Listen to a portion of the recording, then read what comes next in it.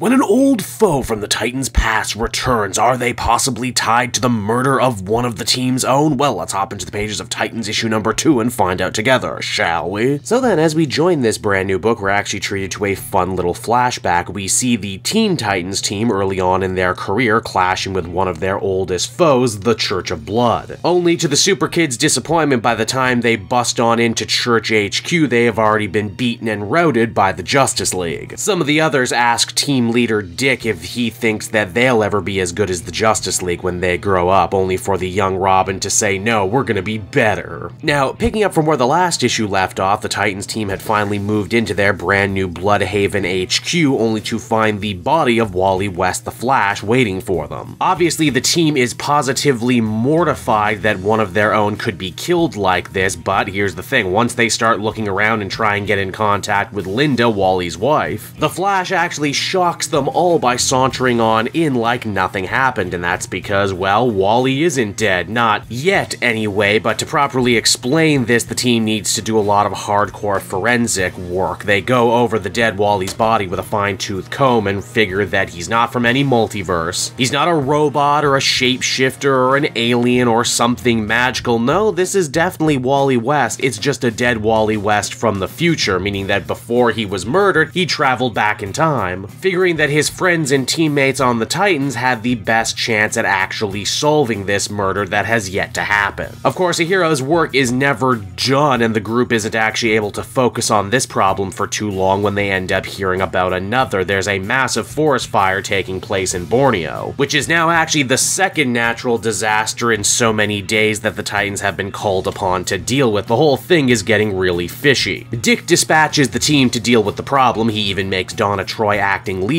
as he and the Flash are sticking behind. Why? Well, because Wally's suit reeked of smoke and had wood particulates in it, implying that maybe, just maybe, the shot that rang out and killed him did so during the chaos of a forest fire. Now, obviously, Beast Boy takes the whole forest fire thing harder than just about anyone else. After all, he's been half of the animals in this forest right now, and their pain is truly palpable to him. Donna was actually a little surprised to be thrust into the role of the leader, but she actually does an amazing job in rising to the occasion. Using a nearby dam and Cyborg's own boom tube technology, they manage to route a bunch of water right where it needs to be to put out the fire. Still, though, all of this is incredibly suspicious. At first, the team thinks the culprits could be a group of off-the-books clear-cutters, but it's made apparent that they don't actually have the means to cause a fire on this scale, which is honestly pretty lucky for them, considering an enraged Beast Boy almost went full feral and ripped their throats out for even just being suspects. It's Vic who actually manages to get to the bottom of things. He gives the old CSI scan to the area and realizes that the spark that set off this fire was alien in origin, but not just any alien, Tamaranian, meaning that whoever started this forest fire is part of the same alien race as Starfire. And hey, speaking of Starfire and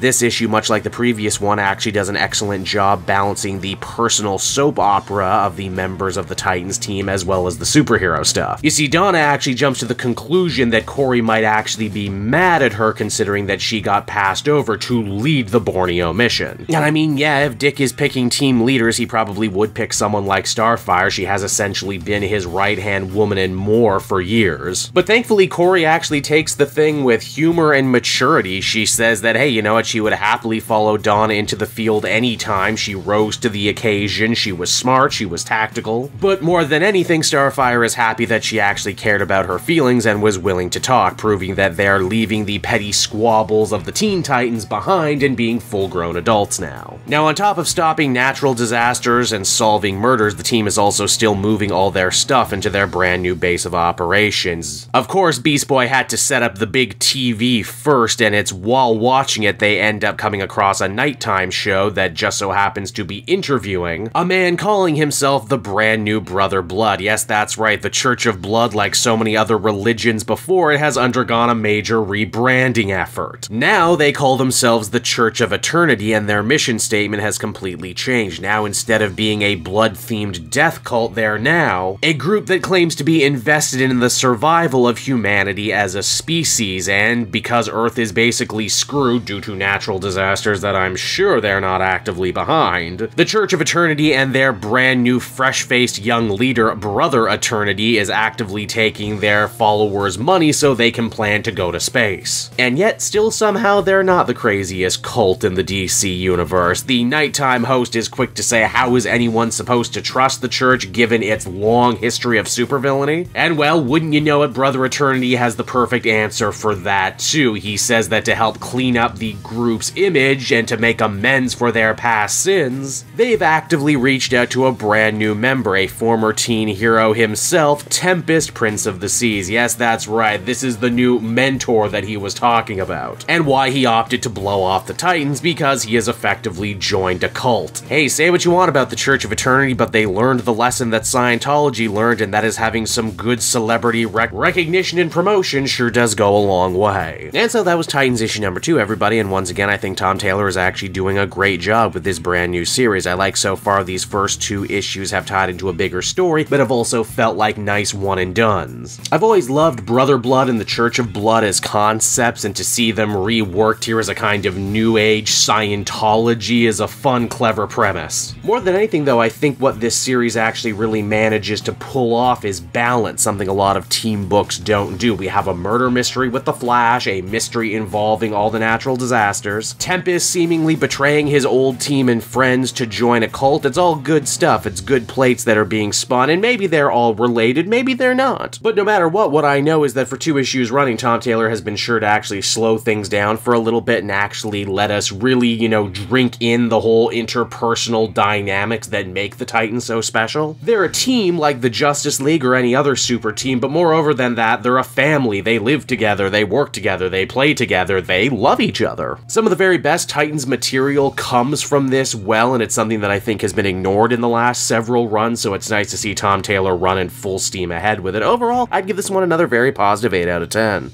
Hey there everyone, it's your pal Cape Joel again, and if you're seeing my face right now, that means you watched to the end of the video, and I'll always be grateful for that. Retention helps in this crazy YouTube game, and so does becoming a patron. If you head on down to the description, you can find a link to my Patreon page. Recently just redid all the tiers, a lot of cool stuff offering up there, exclusive commentaries, exclusive polls, behind the scenes concept art for Capes and Quest. That's the brand new D&D show I've started soon. Never been a better time to become a patron. You can become a patron for as little as $1 a month and help the channel grow and, you know, help me continue to deliver content like what you just saw. So I want to thank you all, and I will see you again next time. Bye-bye.